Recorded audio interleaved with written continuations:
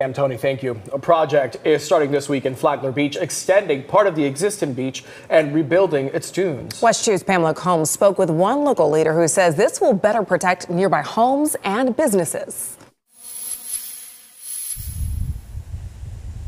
Equipment is making its way onto one of Flagler's beaches. While for some it's a bit of an eyesore, homeowner Andrea Ferguson knows it's here to make a positive change. We're fascinated by it. We want to see what the process of refurbishing the beach looks like. The $27 million federally funded project will rebuild the beach's dunes and extend the shoreline. Machinery that'll be staged about 12 miles out will vacuum sand off the ocean floor, and eventually it'll be pumped right here onto the beach. Once the project is complete, the beach will look like it did a decade ago. I have pictures of it where it's at least another 100 feet wider than it is now, even at high tide. Flagler County Emergency Management Director Jonathan Lord says there's more to this project than creating towel space for visitors. It protects infrastructure, protects roadways like A1A, and underneath those roadways are pipes and electrical systems and fiber networks. So all of that stuff is very important to keep our community running. With the forecast calling for an active hurricane season, this massive project gives them hope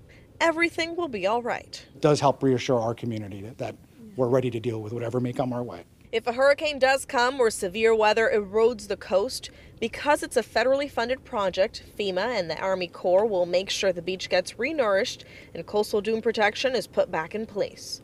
Reporting in Flagler Beach, Pamela Combs, West 2 News. Construction is projected to take about 9 months. The weather, though, could impact the amount of time it actually takes to complete.